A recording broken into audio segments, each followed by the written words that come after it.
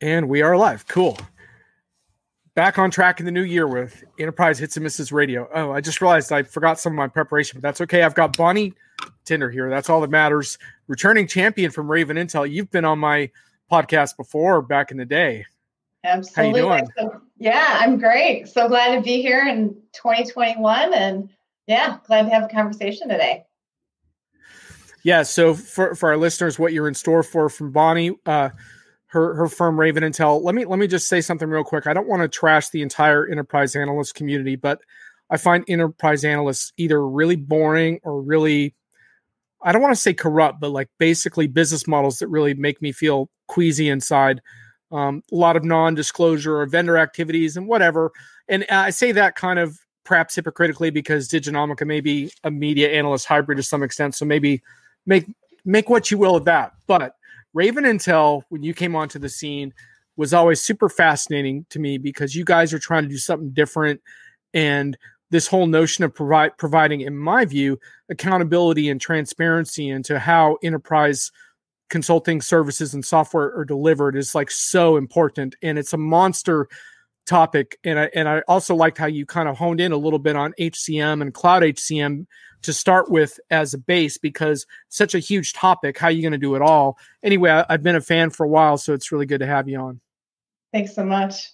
Absolutely. So glad to be here and to talk through, what we're seeing in terms of enterprise and HCM project success, particularly over last year.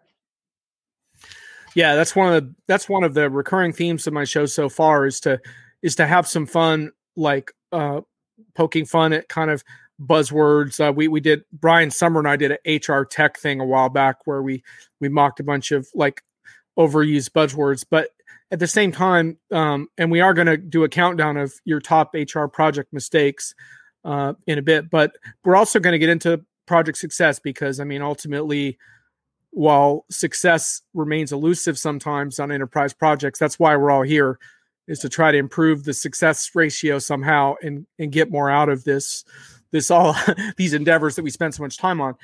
So can you tell us just a little bit about in general how Raven Intel gathers unique data that can like kind of help both your clients but also the market in general? How do you do that? Yeah, absolutely. So Raven Intel is a peer review site. So if you think about like Yelp and Glassdoor, we are a very similar model to that. But what we look at specifically is enterprise project success and the partners or SIs, as we call them, that lead those projects. And essentially the purpose of the site is to help customers make the best decision a consulting partner. I was in the industry for the past 25 years and really felt like this was an area that customers had so little awareness about. And we essentially get our information and these reviews from customers who have actually gone through a project. Why I feel so passionate about this area is that I think that the voice of the customer speaks volumes. And up until now, it's been on mute for a whole bunch of years. And, as I mentioned before, customers, when they go to make a decision about a software, they have lots of resources. They can, look at peer reviews about, how good is feature function and user experience and all those things. But nothing really existed previously about the implementation effort. And in so many ways, the implementation makes or breaks the success of a software or a digital transformation. So essentially that we look at digital transformation projects that have been done. And what informs us is the voice of the customer. It's these reviews that are completed by actual customers who tell us, how was the project? Was it completed on time, on budget? We ask a whole bunch of different things, but that's really our research is what was the experience of customers. Right. And some of your information is proprietary to your clients, but then you also share stuff on your Raven Intel blog as well, right? So folks want to get a taste of that, they can get on over to that after the show as well. For sure. And okay. Out on our site, we have over 1,000 peer reviews about 200 plus SIs. Those are all free, available for anybody to read. And I greatly encourage you to go out to Raven Intel and take a look. Cool. Yeah, one of the reasons I really like this topic is that I get depressed sometimes because I feel like customers, even with the best of intentions, they lock in with a prime vendor that they're comfortable with, and it becomes such a project to become a prime vendor and jump through the red tape, and it's kind of by default they wind up with these relationships, or it's a regional services partner that gets recommended or something. And I used to call them golf course relationships because I kind of made fun of the idea that so much of it felt like whining and dining rather than like, oh, you really have the subject matter expertise and the industry experience. And I do think that's starting to change. But if customers are going to be brave enough to branch out and look at more specialized entities and different kinds of relationships, they do need a guide to do that. And so that's one reason why I'm really excited about your endeavor, is because you can provide a resource for that can help provide a sounding board for like, okay, well, what are these other firms like and what kind of reviews are they getting? So I really like that. Absolutely. And, we aggregate all the information so you can look across, Raven Intel, thus this idea of bird's eye view. You're able to look across, multiple options. And in doing so, you're going to get a better deal than if you just go with the guys that, your software vendor walked in the door. Not that they're not good, but you want to make sure it's your choice. It's going to be your implementation. You want to feel comfort in who you're choosing, that person or that person, that firm is the right fit for your project. Yeah, totally. So some of my audience members just want to remind you, this is an audience participation show. So if you don't want to hear me prattling on for the next hour, you need to start posting some comments and feel free to air it out on some of your product experiences too. And we'll try to get to that as well. Also, Bonnie has some data she's going to be sharing with us shortly on what she's learned from 2020 transformation efforts. That's going to be cool. But before we get to that, Bonnie, I just want to ask you a little bit more about like just obviously the pandemic's been highly disruptive to how pretty much everyone in our industry did our jobs, right? Because, I used to see you at this show and that show, right? And that was a big part of how we followed through on what we were doing. So how did you adapt, and how do you like make sure that you're still getting the good insights that fuel your business despite these circumstances? Yeah. And so much of our activities were anchored around customer shows where we could go out and, have a focus group and talk to, 20 customers at once. So it was really, we had to think outside the box in terms of how do we, get in front of customers to make sure that we're still, really listening into that voice of the customer.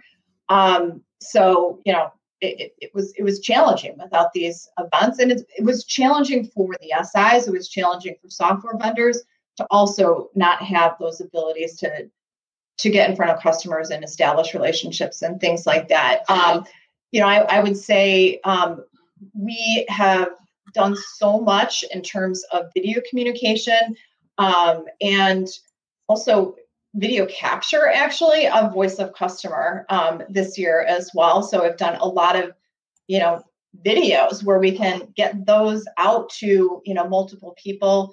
And that's been a good, how should I say, measure that I think we'll continue to use is this whole idea of video feedback and things like that, which has been great.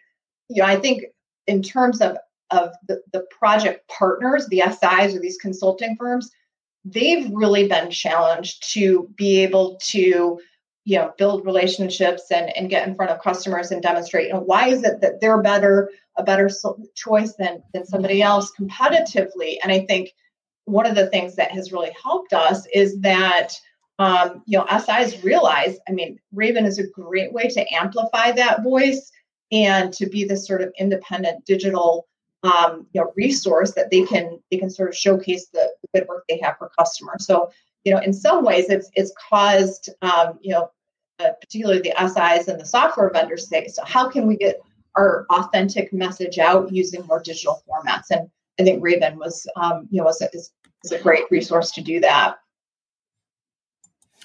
Just want to give a quick shout out to the anonymous LinkedIn user. I know who you are, but you're still a LinkedIn user for now, but Happy New Year.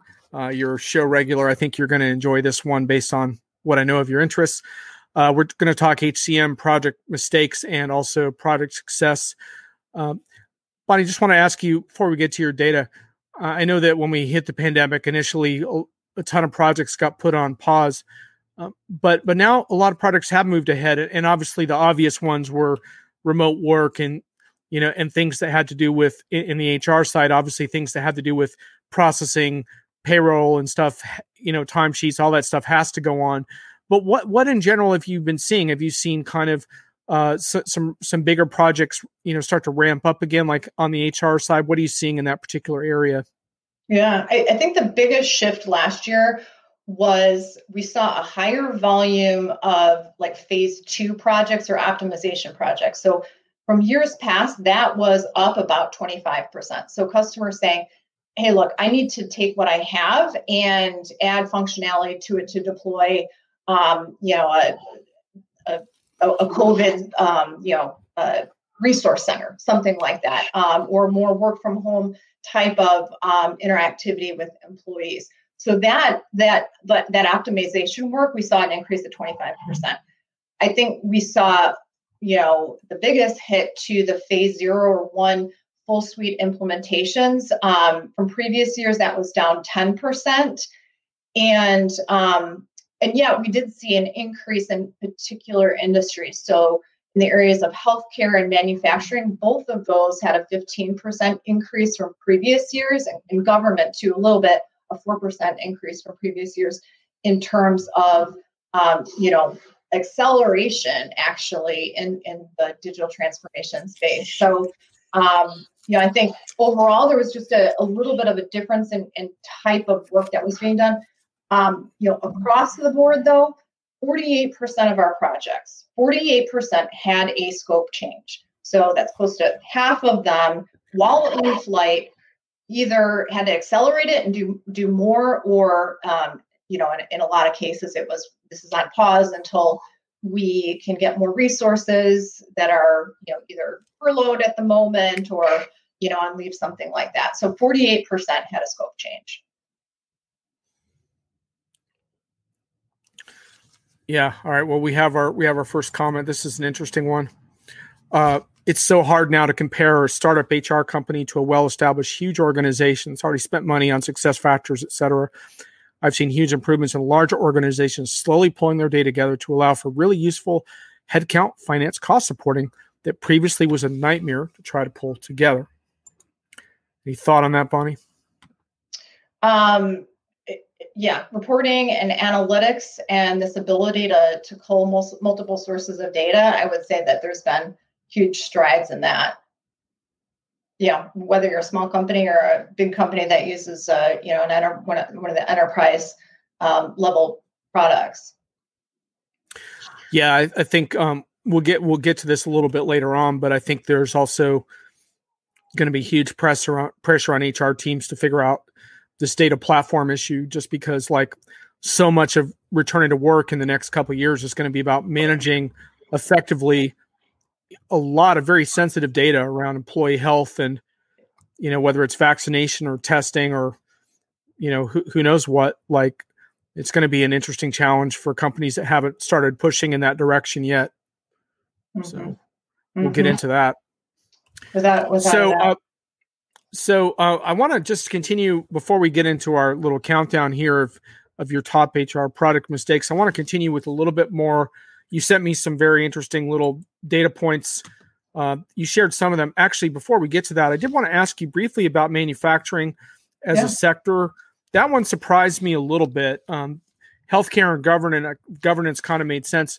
Obviously, manufacturing is a big sector, and some areas of manufacturing did pretty well, but other sectors really got hit, especially those that had complex supply chains. I was a little surprised that was a big bump there in the projects in manufacturing. Mm-hmm. Mm-hmm. Yeah, I mean, did you get any insight into why that was? I think that they probably were primed for that optimization space. So I don't know that they necessarily got it. Were doing full blown. but I think just in general, their optimization projects had increased, from previous years. Yeah, we have a question about, has any software company created functionality for the furlough concepts? That's just from my perspective in the UK. What about EU, USA?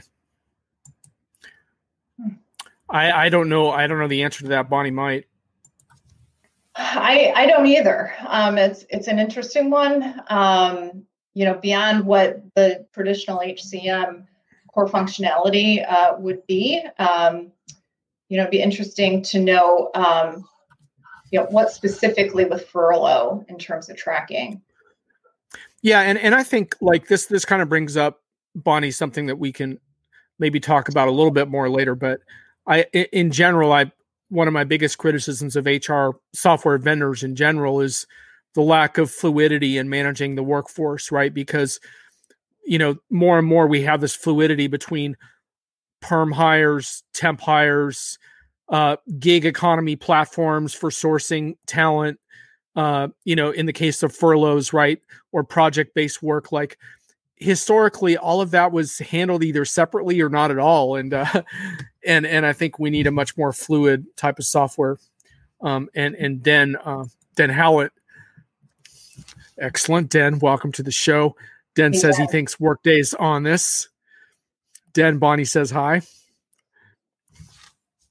Yeah. Workday is definitely one that I've, in one of the briefings I went to, I heard some stuff along those lines. So Den, feel free to share more thoughts on this in the chat. Mm-hmm. So Bonnie, what else from your research from last year on transformation projects? What else jumped out? Yeah, so I'll talk about a couple of things that I think surprised me. Despite all of the challenges last year, what we saw in terms of overall delivery, so we look at on-time delivery and on-budget delivery. Those are two big KPIs. Both of those were actually up over previous years. So in on-time delivery, it was up 10%, and on-budget delivery was up 8%. So, to me, that could be likely reflective of the fact there's more incremental project work going on versus these, full-blown implementations. It's nothing that, we need to brag too much about, because the rate is still about 60-40. So only 60% of the projects come in on time versus 40 are late and over budget. So, we're making incremental progress there. And obviously, we all like to see that number up, but it is up over previous years. The other thing is the satisfaction was up as well by close to a point. So we ask 3 different things about satisfaction. So we ask the customer, how satisfied were you with the project itself? How satisfied were you with the consulting firm or SI that led you through the project? And how satisfied were you with the software vendor themselves? And all 3 of those areas actually increased by a full point out of 10. And so we saw project satisfaction higher as well. So it hovers around the 8s out of 10. Previous years were, more in like the 7s. And so I think this is sort of a testament to so many of the vendors, so many of the SIs really, bending over backwards in terms of trying to make it work for customers, and despite changes and personnel layoffs and furloughs and all of that, to make it work despite some of those things. So, all of that's good news. I want to catch up on a few comments on the thread. Link Teaser talks about across a company with thousands of employees, some of them are perm, some have gone part-time, some are furloughed while the government pay 80% of the salary. The way I look at that is that the pandemic, again, has accelerated the problem that already existed. We already had a flexible and fluid workforce that was beyond the scope of what most HR vendors can handle. It's just accelerated. Den says to verify the Workday stuff, he'd have to go back to the analyst portal. I'm going to tell you not to do that, dude. It's about 9:30 p.m. Friday night your time. You should not be logging into an analyst portal right now. So we're going to have to live without that data. Den says, we saw Oracle customers reporting surprising on-time levels, and those I spoke with were super happy. That's good to hear.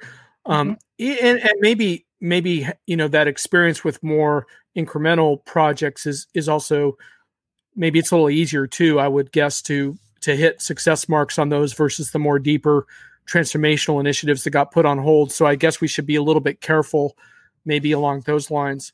One thing I did want to mention that you sent me, which struck me quite a bit, was you sent me these quotes on recurring themes on satisfied projects. Tell me about those. Yeah. So we asked customers lessons learned, right? What were the strengths of your partner? What lessons, did you learn along the way? The recurring theme that I heard about satisfied projects was, number one, our vendor or SI was flexible with our changing needs.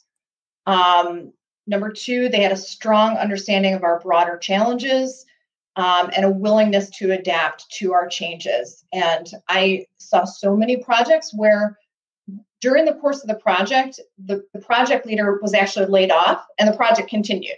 So at the customer site, the project leader, was laid off, or they have multiple groups of employees that were laid off midstream.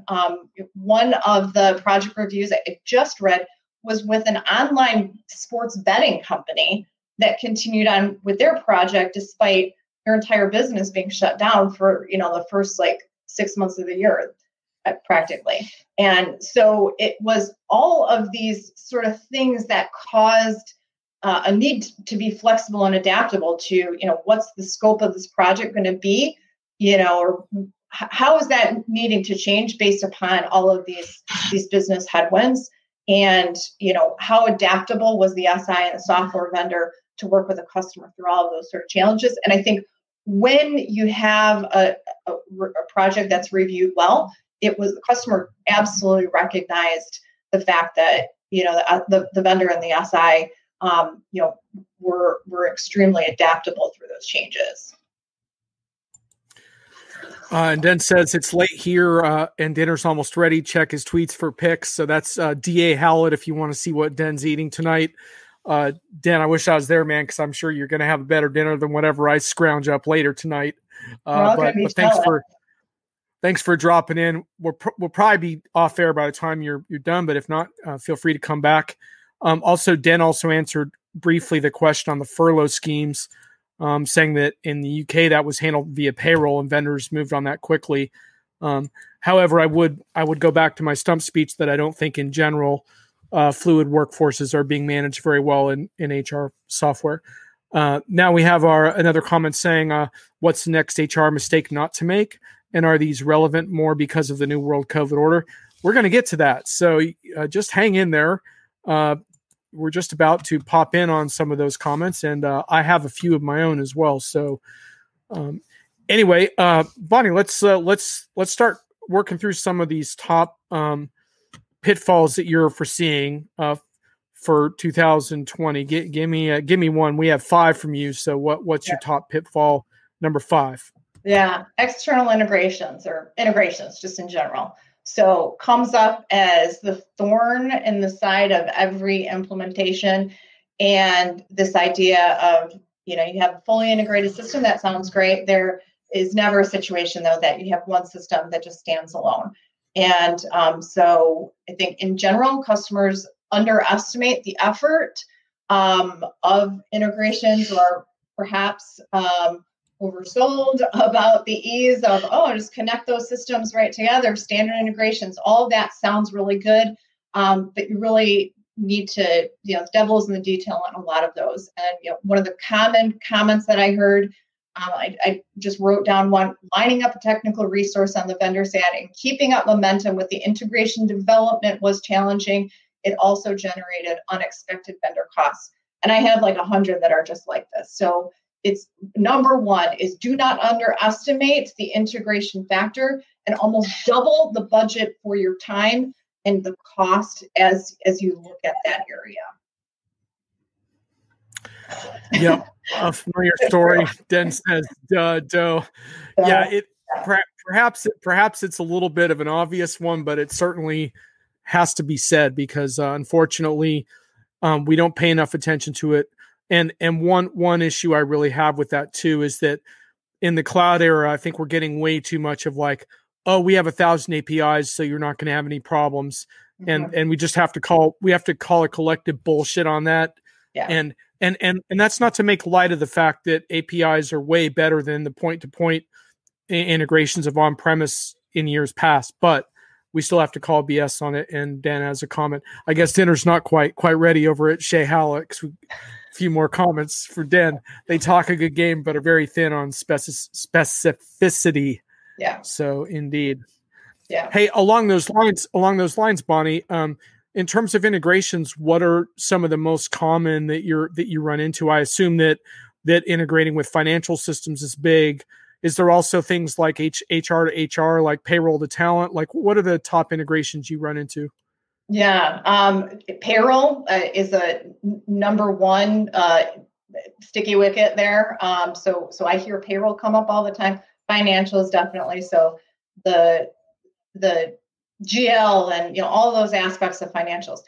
If you can believe it, and I know you can believe it, I actually get comments from customers that would say, and it's the same product, right? It's the same company that said the company had difficulty integrating their own product set to one another. So you really want to make sure as you're doing your vendor selection that it can be one company in logo, but you want to make sure that the product is truly all put together. Because I will tell you, on these reviews, I've gotten several that said, "Oh, our XYZ, BizX didn't integrate to this piece of things or whatever."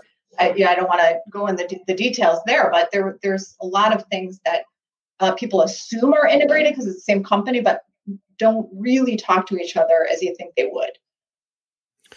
Yeah, Dan continues along. He says, we ask this question every time. We get diddly squat on detail beyond the usual suspects. Agreed. I mean, integration's always in the details. Along those lines, he's curious. He thinks ADP has essentially crushed this area. He says, I assume he's referring to payroll integration. Yeah. I'm not going to comment on that further, but Den's big on ADP for that. So yeah. I haven't heard them called out by name yet, but what yet to be seen. That's good to know that somebody has that going on. We'll watch for it. All right, cool. I'm going to throw in a few as well, but not just yet. Give me your number 4. Number 4 pitfall. Yeah. So not doing enough user acceptance testing / change management. So one of the very indicative comments there, needed the most work and got the least attention due to time constraints. What I would say there is things look great on paper and fall apart when they get into the user's hands or when you actually start user testing it. And this is one of the areas that gets shortchanged, particularly with these accelerated projects that happened last year. This user acceptance testing was one of those areas. And so anyways, yeah, that one is one you don't want to scrimp on either. And change management, of course. Yeah, I was just like, when you said that, I was like, oh my God, we still have to talk about change management, but we do. Yeah, it seems like a continued underinvestment in change management and training, despite the fact that it's linked to just about every project success or failure. Yeah, absolutely. And I'll tell you, my number 3 is a little bit, I would say related to that in some way. So this idea of garbage in, garbage out. Again, this is Captain Obvious here, but the data cleanup that's not done before you bring start with a new system. Customers are like, oh, we'll clean it up once we get it in the new system. Guess what? That doesn't happen. And then all of a sudden now your new system's crappy. So, the time that you can spend getting your house in order before you start on the project is time well spent. And this idea that, we didn't do enough data cleanup, we brought, a whole bunch of crap into this new system, became really problematic with some of the negative reviews that I saw. Yeah, we just had a comment on that too. And Den says that this is change management. UAT is his number one geeks versus suits issue. So we have a comment here. We're eventually going to get senior management who understand data coding web apps, and then things will work properly. At the moment, no one seems to have a clue apart from going on a training course or something. So, the data gap at senior management level is something you just called out. And now we have Thomas from CRM Convo. I was actually just on their show. So Thomas, always good to get the CRM perspective here. UAT is a challenge across the board, not only in HCM. So indeed. Yeah. I like this snarky comment. We test in production. Unfortunately, we still see wait. Nothing like working without a net. Yeah, exactly. So I'm going to actually give you one. I had a bunch of different ones. I have a few like that I've kind of already mentioned. But the one thing I wanted to say was intrusive employee spyware without transparency. So like, I think we're entering an era where especially with the amount of remote work that accumulating digital data on employees is going to be a pretty big deal. And I already mentioned the return to work. And I just think that companies are going to have a choice to make on whether they're going to be an intrusive spy espionage organizations or whether they're going to be empowerment organizations. And I don't think there's going to be a whole lot of middle ground. I think they're going to really have to make a choice. And I think it's going to define like their success in some ways in hiring people going forward, because you just get so many creepy feelings these days reading about companies and how they're monitoring people. And you just think about, you're going to require me to test every day and get my temperature every day and stuff like that. That's a whole new level of trust in your employer. And I better be very, very, trustful of what you're going to do with that data if I'm going to do that, so. And how long are you keeping a history on me? You get to keep that after I leave the company. I mean, yeah, a lot of interesting questions as a result. Yeah, actually, Den's curious if we can ever get to the bottom of these change management and user acceptance. What is the root cause? I mean, we were kind of getting into that a little bit, but any thoughts on what the root cause of all of this is? Mm-hmm.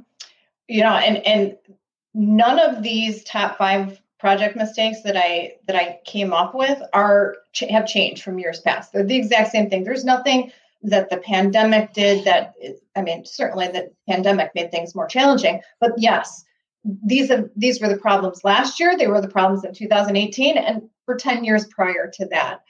I think how where the inflection point, where things are going to change will be is number one, better education in terms of what does an implementation entail, and having customers who are better educated on what they need to prepare for ahead of time, some of these pitfalls along the way. I mean, that's an obvious one. I think, as things like project management software is enhanced and there's AI and there's ways to more scientifically potentially manage these things consistently, I think that can be a way for a customer to have like a implementation template that makes sure that all of these things are covered and mapped out well ahead of time.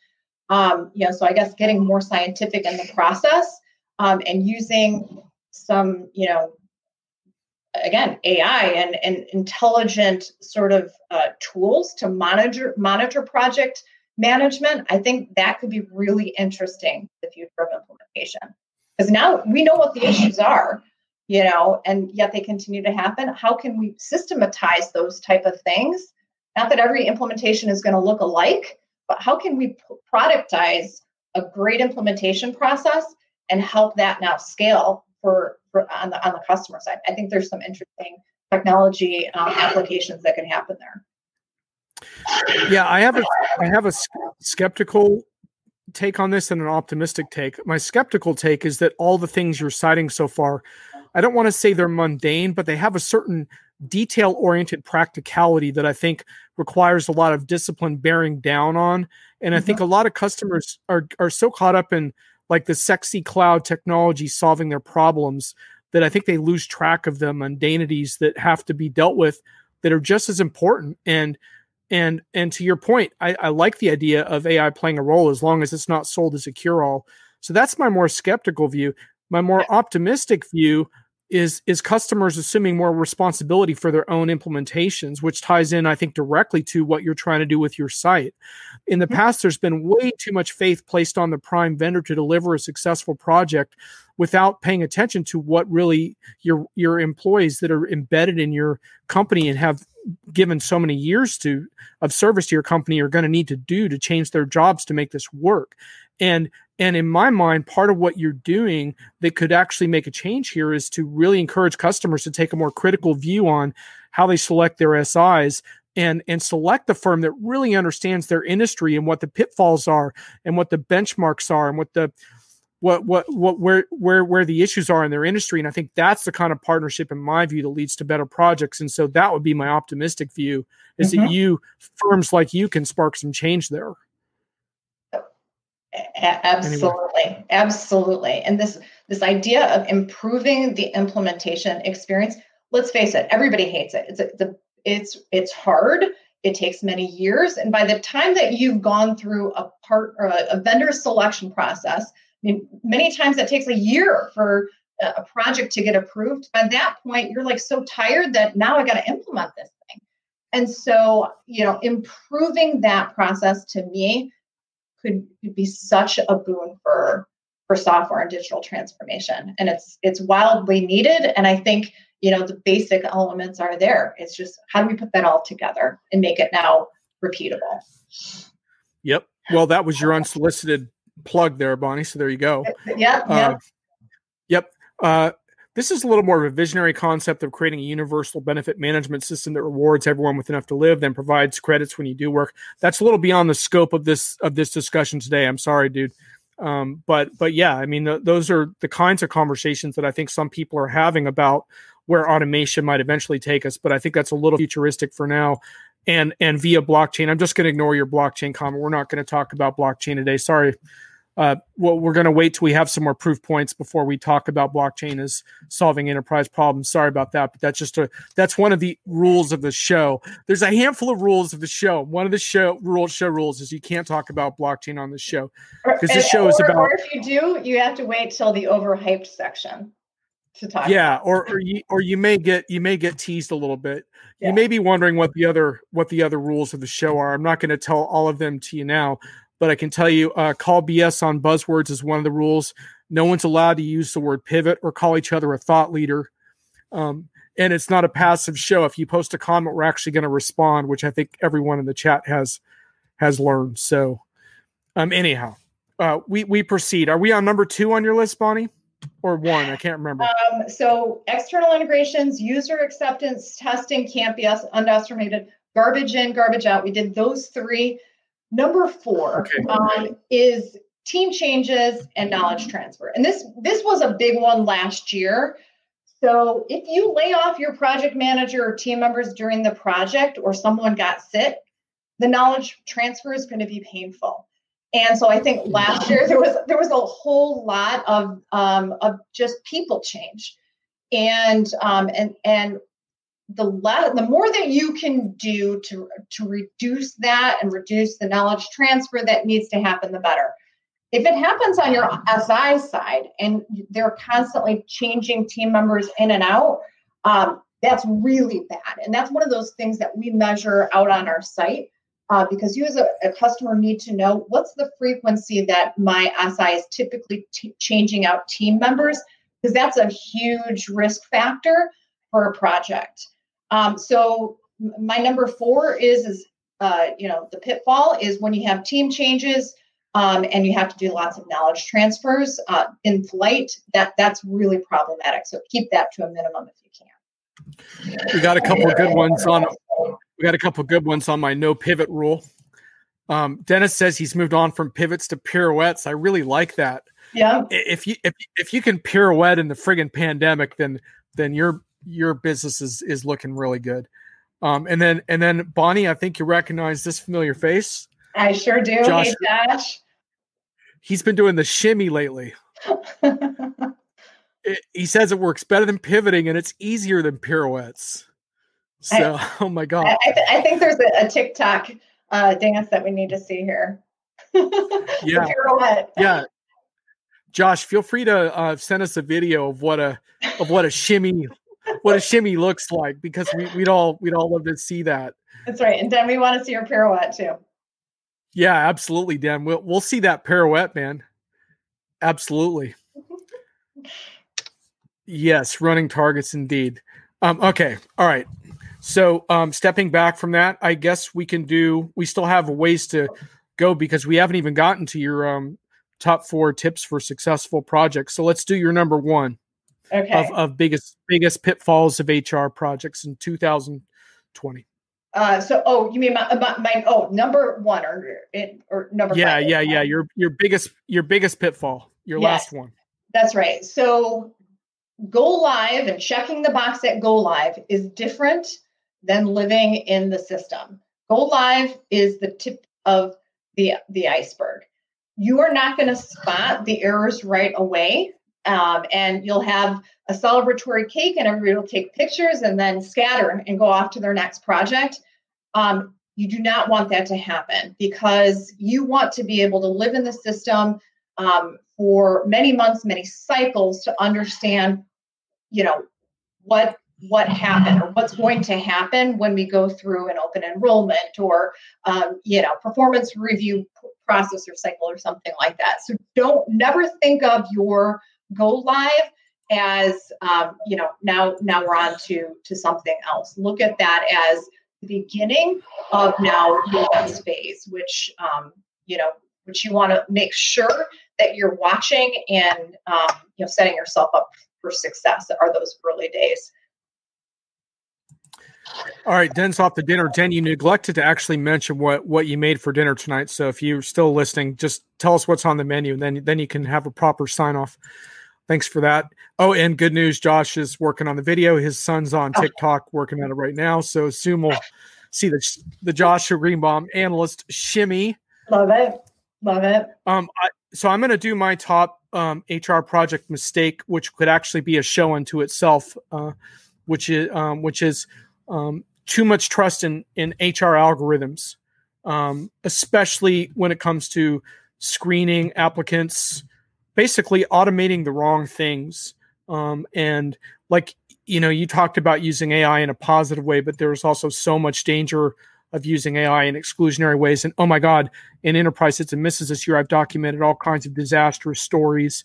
If you go on Diginomica, back in 2015, Brian Summer wrote a really good article called "You're Not Our Kind of People." If you do a search for that, on why analytics and HR are failing good people. And just this week, an updated story on Wired, job screening service halts facial analysis of applicants. So now the ante's getting raised with facial interpretations. And some of this stuff is pretty scary, because this particular software from HireVue is live in a lot of companies right now. And I just want to read this one quote from this piece on that, if I can find it.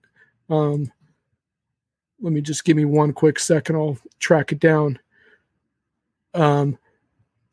There are parts that machine learning can probably help with, but fully automated interviews where you're making inferences about job performance, that's terrible. Modern artificial intelligence can't make those inferences. I totally agree with that. And so I guess I just hope that HR project managers really look hard at the role that algorithms play and the need for transparency and algorithm audits and things like that to make sure, because properly used, I think they can be an asset. But I think, to me, if I had to pick one danger for HR, it would be that. And then the other one I already mentioned, which is the danger of potentially not taking the right side in the issue of data when employee data is going to be such a sensitive, important issue. So those are my big ones.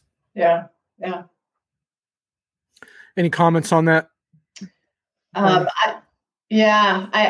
would agree. I think that, this whole idea of AI and, personalization and all of that, we really need to look at that with a careful lens in terms of, sort of the Pandora's box that has potential to open. Neil Radin. Neil, by the way, if you're interested in the ethics of AI, you should be reading Neil's stuff. It happens to be a lot of it on Diginomica. He also has his own site. But anyway, he's talking about a dream that he had about these transformation projects bypassing finance, who seem to pay for it. He seems to come in and help finance see if they're getting anything out of this. I think that actually is relevant, Neil. I mean, if you look, I think we're talking about HR projects specifically, but a lot of Bonnie's lessons carry over into other areas. We just decided to focus on HR because that's at the core of what she's worked on. And I've done some other focus shows. I thought it'd be good to do an HR show.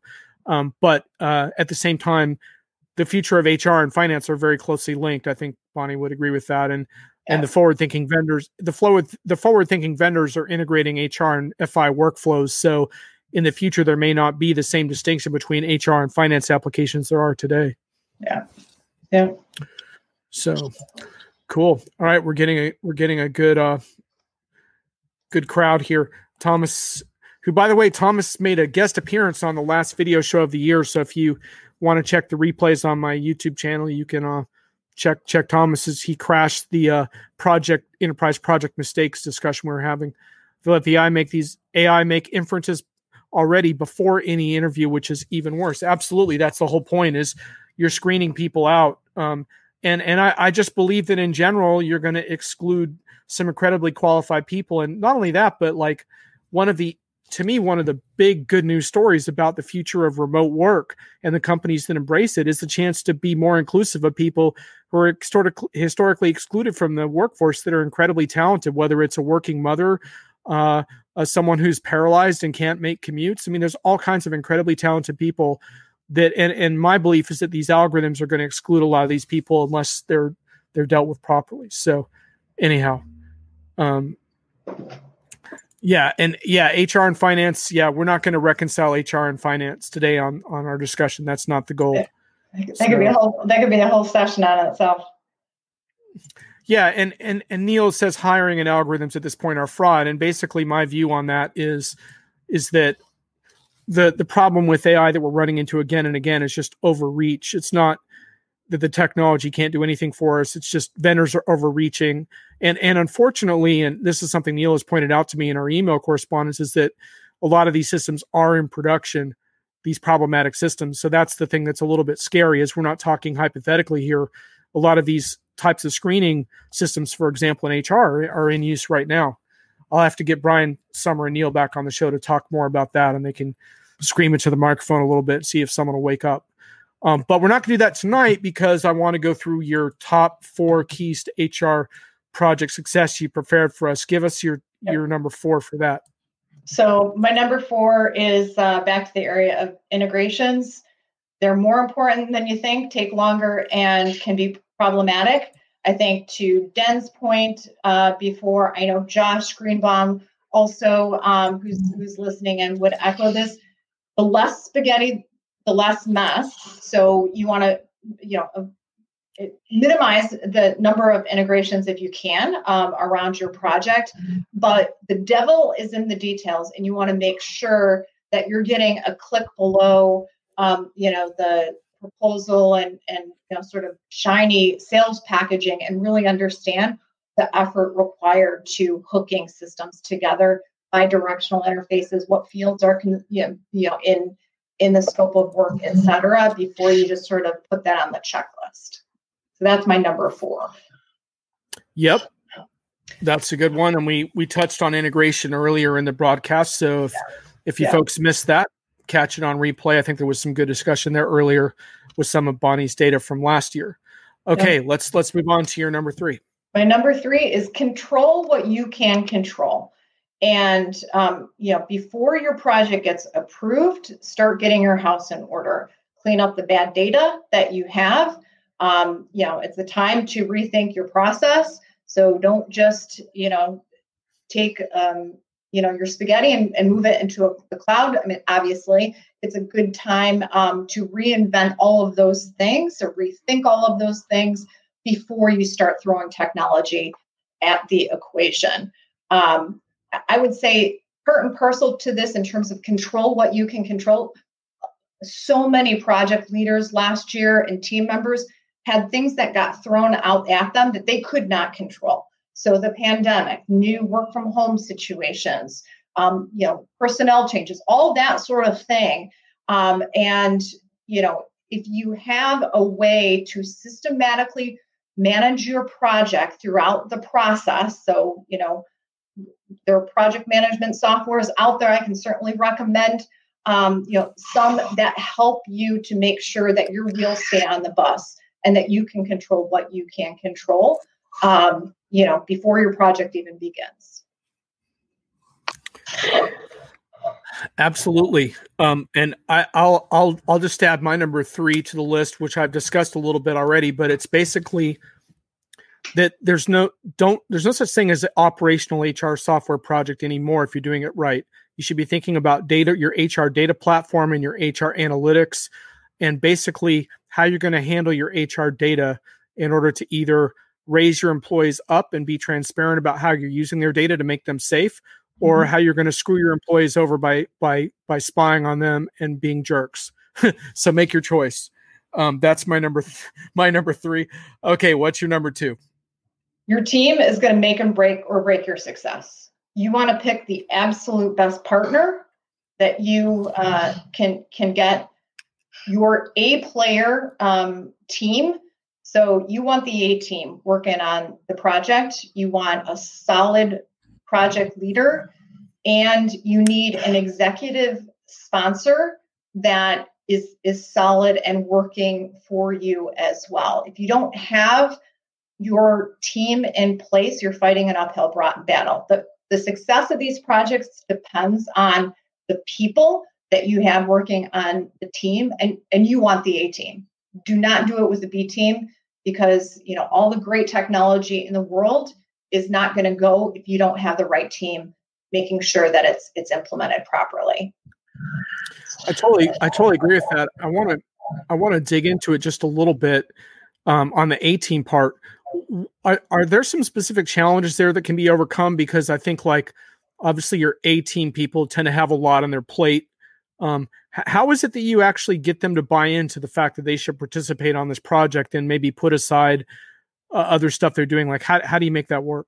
Yeah, it's a great question, because the A team, they're the least likely to have the time to devote to managing a project like this. I think that I think getting them excited around what the outcome is going to be and the drivers in terms of the business outcome is the way to make sure that you have your best people wanting to work on that, is because they're going to see the impacts, or know what is the after picture going to look like, and be the one as part and parcel to making that change happen within the business. I think that's a way to to tie the initiative back to business impacts. I mean, I don't want to steal my thunder on number 1, but I think I know, but I'm going to do it. I don't care. You have with the digital transformation, it's useless unless there's actually a transformation that happens, a business transformation.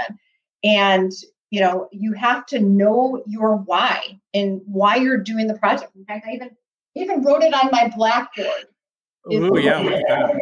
Yeah, because it's that important. It is that important.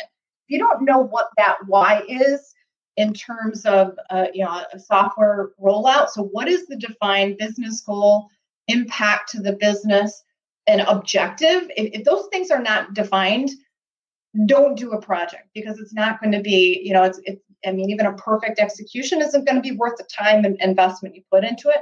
But I think when you have these things defined, clear goals, clear outcomes, it's going to naturally lend itself to, the A players that want to see something like this change your business. And so I would say, the team and the objective are, point 1 and 1A. Yeah, what's really interesting about that is there is a flip side that I've run into from time to time. I don't think it's as prevalent, but it's this whole thing. I had a company tell me once that they weren't putting their best people on a cloud HR project because they didn't want to turn them, quote, into rock stars. and lose them. And that's the flip, right? Is this thing around like that you don't want to raise your employees up to become too talented, because then they'll have options besides your company. And it brings up this really important point to me, which is that, you know, you have to figure out what you're trying to do with your HR software. Are you trying to cultivate exceptional talent, or are you just trying to automate and administrate? And to me, like, you have to really think about whether you're trying to do both or one or the other. And anyway, it's just interesting. So, okay, I'm just going to give you a quick number 2 of my own.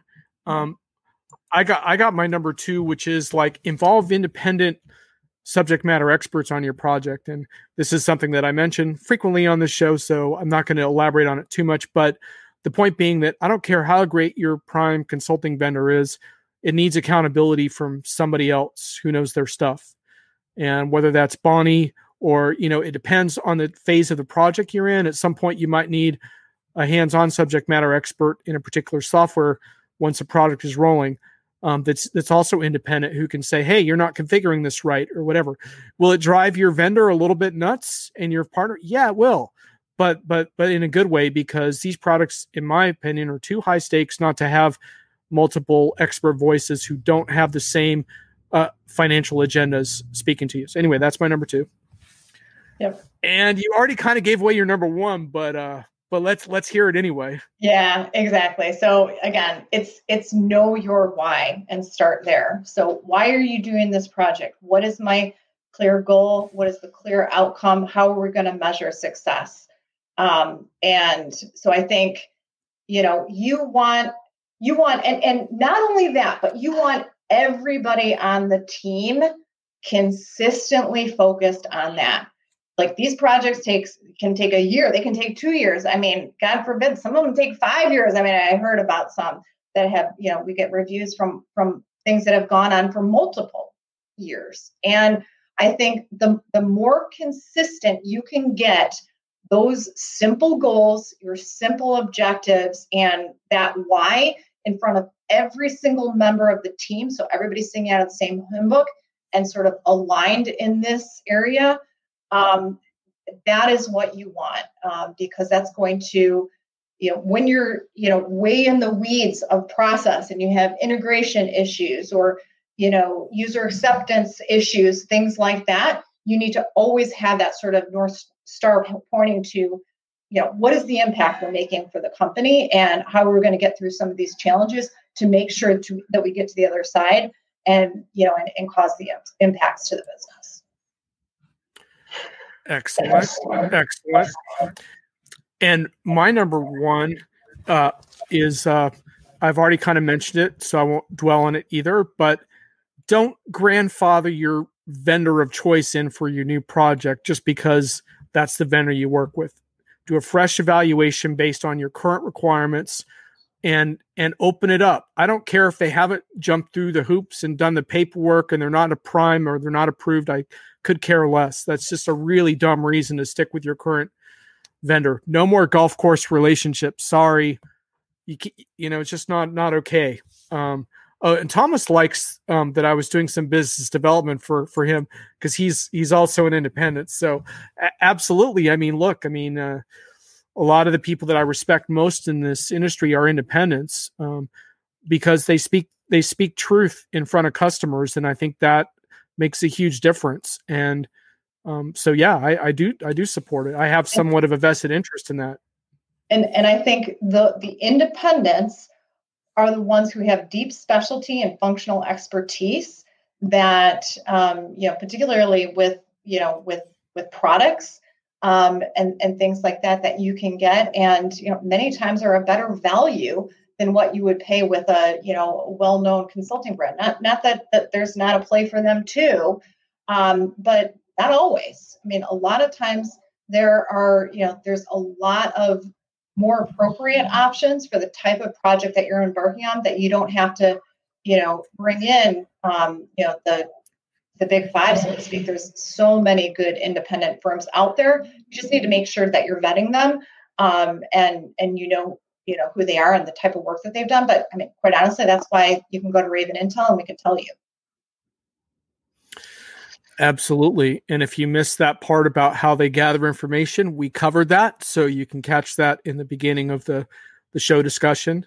But in my view, we need a lot more like upstart analyst firms and data gatherers who have different business models like Raven. So that's why she's on the show today. And yeah, I mean, I think that I'm not in the business of necessarily trashing large consultancies. Some of the smartest people that I know in this industry work for large consultancies, but I think you raised a really important point earlier, which is just be really careful if you work with larger firms. You don't wind up with a bait and switch where suddenly consultants get switched out, right? Because the thing is, if someone hires Raven Intel, they're not going to wake up one day and see some fresh face they don't know because you are Raven Intel. And if you send someone else, it's going to be someone that works with you all the time. They'll already know that person. Yeah. So it's different. With a larger firm, they can do all this swapping out. And it's like, well, no. Like, I want the person that I talk through all my requirements with. I want that person here. So anyway. Yeah. So team consistency. Well, we are on big. Oh, sorry, you go ahead, Bonnie. Yeah. Team consistency. That's big. It's one of the things that we look at every single project. The question we ask, was it the same team that you had to begin with? Did it change a little? Did it change a lot? Those are important sort of indicators as to what you're going to get if you sign up with that company. Neil wants to know if you consider talent management part of HCM. Yes, absolutely. One of the really interesting questions we didn't get into today is to what extent are customers choosing HCM suites per se, right, versus individual best of breed components. Obviously, like, there are vendors who are much stronger in talent management than they are in payroll, for example. That's usually one of the big delineations I see in the market, the administrative HR versus the talent vendors. But some vendors are definitely trying to capture the whole scope. So I don't know if you have any final thoughts on how customers seem to be approaching that, but that's kind of an interesting one. Mm-hmm. I think best of breed, depending on what it is and who it is, that it fits well. Sometimes it offers way deeper functionality than you could get with the all-in-one suites. I would just go back though to my point about integrations. You want to make sure if you're going with the best of breed that you're really thinking through the integration factor and the user experience. Is it going to be different, lots of aspects of getting those systems hooked together that you need to consider, as opposed to the, sort of simplicity that you get with an all-in-one solution. You won't probably get as deep in functionality, but you do get the benefit of, one throat to choke, so to speak. And that's why I think that they've become popular. It's not to say that the best of breeds don't have a great place. It depends on what your needs are. An individual project decision requiring, again, guidance and expertise, indeed. Yeah. Well, folks, we are on the wind down. So if you have any final comments or questions for Bonnie, you need to get on that. When I wrap the show, I usually do a couple of off-topic type things. The show is loosely inspired by my weekly Enterprise Hits and Misses column on Diginomica, which is an opinionated review that comes out every Monday on the state of enterprise software for the past week. In the final whiff section, I kind of go off topic and just pick some swings and misses from the week. I have one last week that's very 2021, which is story about a California man who lived inside the O'Hare Airport security zone for 3 months because he was afraid to fly during COVID. So I thought that was a real keeper story for the year. And, it's a fascinating story too. So wait, he was afraid to fly, but he felt safe in a terminal for 3 months, like borrowing food from strangers and stuff. Like, wow. Yeah. Oh, and also it's kind of fascinating too. So he has this guy has a master's degree in hospitality, I think. So I guess he took full advantage of the hospitality part. But anyway, I thought that was a classic story. I read that, and O'Hare Airport is my home airport. I can't even imagine having the food from there for like more than a day. So there's something else going on with him if he's willing to do that. I'm just kind of sad that he got caught, and unfortunately now he does have to fly because they're not letting him stay there until his whatever hearing he has. So now he's kind of screwed. So Neil says thanks. He appreciated you taking the time there on the HCM questions. And then Thomas, yeah, he would have been very safe in your airport. Yeah, absolutely. But you guys live in a more enlightened continent than us. Thomas is in Australia, so yeah, it's a different story down there, dude. But yeah, he enjoyed the show as well. So you've got some pretty discriminating individuals who enjoyed your content. So love it. Always refreshing to hear your data. Did you have any off-topic whiffs you would like to share with the group, Bonnie? I think you asked me my media pick during the pandemic. So what you got there? Okay, so I have your media pick? I have two. So number one, Queen's Gambit.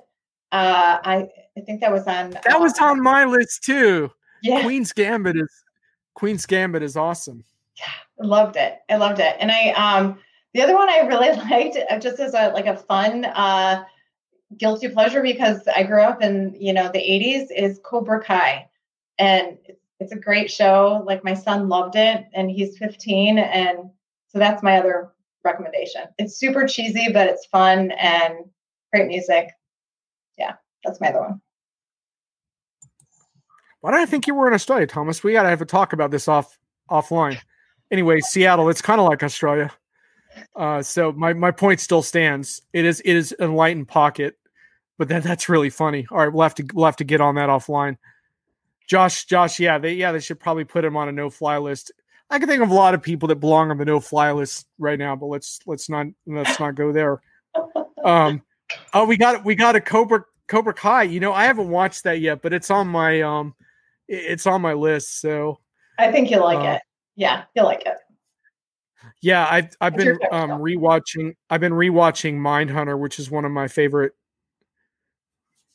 Netflix things, but it's not new, so a lot of people have probably already seen it. But I really enjoyed Mindhunter.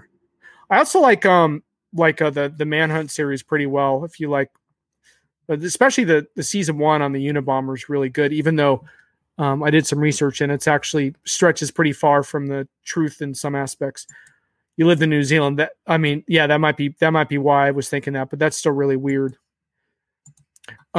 Anyway, Thomas, sorry about that. I don't know how I screwed that up. It wasn't about chess, right? I mean, chess was the medium to tell a human story, right? The Netflix picks are flying in.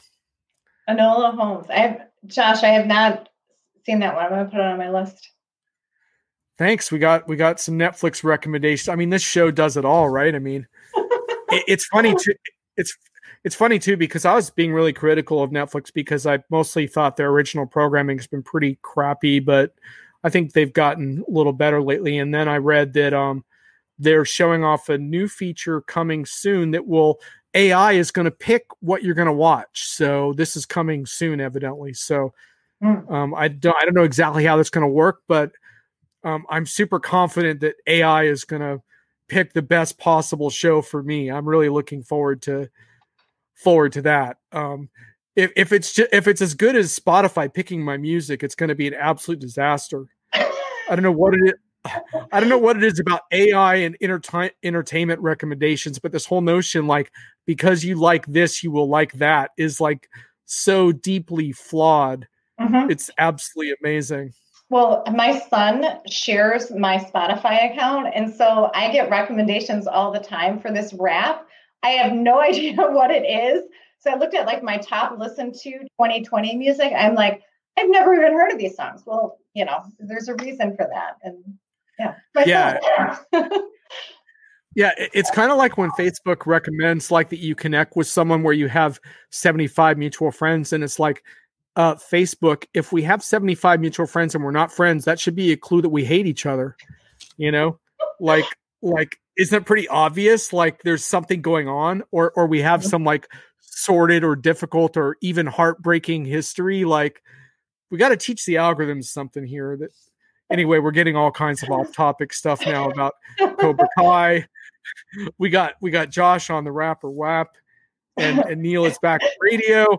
Okay, I think we're on diminishing returns, but anyhow, thanks for joining. And I am trying to do this every week around 4 Eastern time. I may not always succeed, but every Friday I am trying to do this. So, and I'm going to have some very interesting guests. And Bonnie set a great tone for the new year. Thanks a lot for coming, Bonnie, and sharing your data with us. That was great. Thank you so much for having me. And thanks to everybody who listened in and all the great comments and questions. It's been really fun. Yeah, that was a blast. All right, later. Bye. Bye.